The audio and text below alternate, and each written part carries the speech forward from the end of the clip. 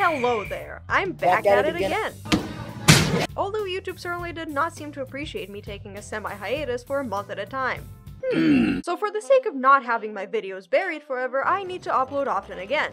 Which is harder given that I changed jobs, my editor changed jobs, and we're lazy-ass slobs on top of it. But you gotta do what you gotta do. To that end, I'm instating a continuing series that will basically be my filler content because I always have material for it and it's quick and easy and helpful for some. That is, my book club. No sizer this time, sadly. I lied. I've cheated all of you and you didn't even notice. Now, I'm no PewDiePie. Although I would very much like to copy the shit out of his book club concept, so this series might not be as written with sarcasm and funnies because, well, I'm someone who actively tries to only read things I enjoy. You know, a normal human being. Like this one. Anyway, roll intro.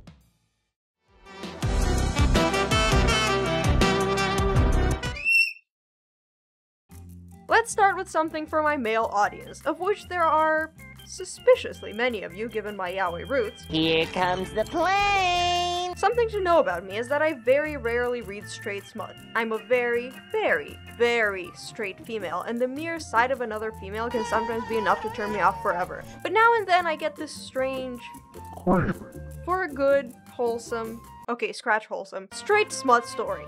And Game Suit no Sukima delivers. I cannot fully explain to you why I like this story so much. Most stories that have such frequent sex scenes put me off, even when it's yaoi, and men who are only after sex also put me off. Yes, laugh at me for wanting plot in my hentai. But this story just scratches an itch I didn't know I had. I particularly love the female lead, who is for once a quote-unquote strong woman who doesn't know how to feel about being likened to a man. Maybe this is why I like it so much. I've also been told that I have a manly personality in the past, which is something I like and dislike at the same time, but it doesn't take away from having a very feminine appearance to contrast it. But either way, Fuji is the GOAT, one of the only females I enjoy watching squirm under a man she wants to dominate mentally since she cannot do it physically. She is also very attractive. This story is ongoing and honestly it's reached a very interesting point that I cannot wait to see the resolution to. Do yourself a favor and read this one. For the plot. Next up, I'd like to mention Dekiai Zentei, which is a new series that you're more likely to not have heard of before. Forewarning, while Game Suit was certainly risque, so to speak, this one is straight up so I can't show most of it. The story follows Kunihiro Toko, who is an ex-idol and current celebrity whose manager is obsessed with her to the point that he stalks her. As she's running from him, she bumps into this cutie named Iwashiro Yuji, who happens to be a lawyer and offers to help her fend off her stalker. There's only 3 chapters so far, but I love Yuji. He reminds me so much of the Silver Fox and Sesame Salt and Pudding, which I talk about in great detail here. So read it, seriously. Yuji's one of those rare men that doesn't pull the BS "I can't restrain myself" line. You want some fuck? And actually does things consensually without it being extra and awkward and unsexy. I mean, yes, I know, getting consent doesn't have to be sexy, but it's better when it is, am I right? But he's a lawyer, so perhaps that's why he's all very aware of the things he needs to do to not be labeled later on. But he also holds a much deeper, darker secret. He's a fucking simp! Simp!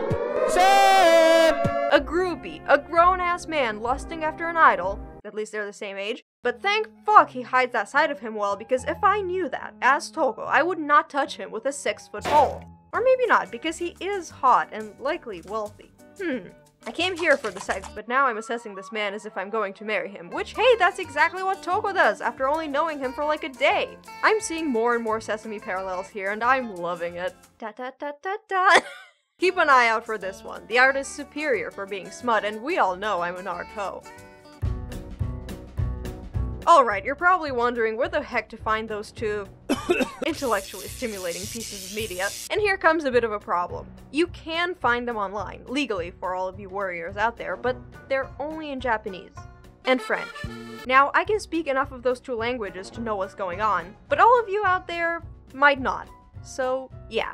So, support the industry! Game Suit can be found on Hakusensha in Japanese or Comixology in French, and Dekiai Zentei can be found on chocolove/web. I also read books, my dudes! Such intellectualism! When I have extra time at work and reading smut on company Wi-Fi sounds just a little bit too risky, I read books. Quite frankly, I read them too fast for my budget. The first one I'll mention is called the Nakano Thrift Shop, and it's a slice of life where... That's it. That's the book.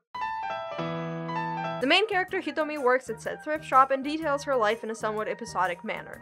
Quite frankly, this is not an amazing book, unless you're into slice of life where that is. I wouldn't have mentioned it at all if it wasn't for one specific passage in the book that was not explicit at all, and yet it awakened something in me that made me regret being at work and being unable to summon my booty call. Hitomi's coworker Takeo is a man who's been dumped by his girlfriend for being impotent, but he's not really impotent. I don't need these. He's just not that into it. Or her. Already I see him as Domiki and I like him, but moving on.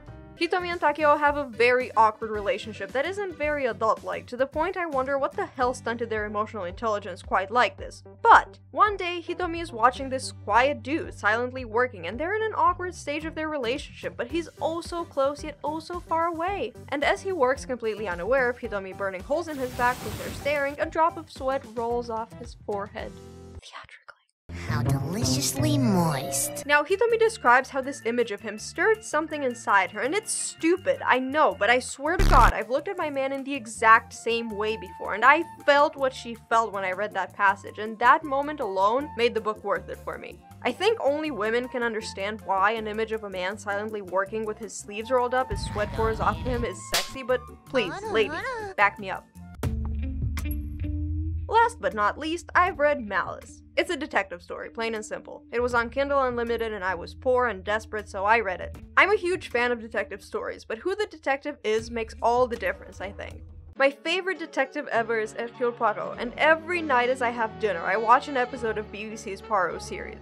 Poirot adoration runs deep in my veins because I have a weakness for eccentric geniuses who take themselves way too seriously. It reminds me of myself. Regardless, the detective in this story is Ichiro-kaga, who is a failed teacher investigating one of his ex-colleagues. If you like many twists and turns, this is a story for you. It also has shifting POVs, which for some reason reminds me of fanfiction. Something about this story just wasn't satisfying to me. I kept feeling that the twists and turns were not what I wanted, and when I read the ending, I was just not happy with it. I think I like the antagonist more than the detective, and that's why I was disappointed that we didn't get to hear his thoughts too. Only the detective proudly unraveling the real motive, which was malice. Lol. Okay. Did I fill up 5 minutes yet? Anyway, I will try my best to watch anime, I promise. Stop it, please, I beg you! There's like maybe 1 or 2 things that I might be interested in this season. I know, an abundance of potential. Thank you to all 10 of you who watch everything I put out, fully knowing that I'm scrambling to get this shit together 5 seconds before I record. Your service is greatly appreciated. I'ma go eat a whole roll of cheese now. Panda out. Oh yeah, if anyone knows how to make this room not sound echoey as hell, That would be great. carpet, Check. panels, Check. soundproof curtains. Check. What else do we need?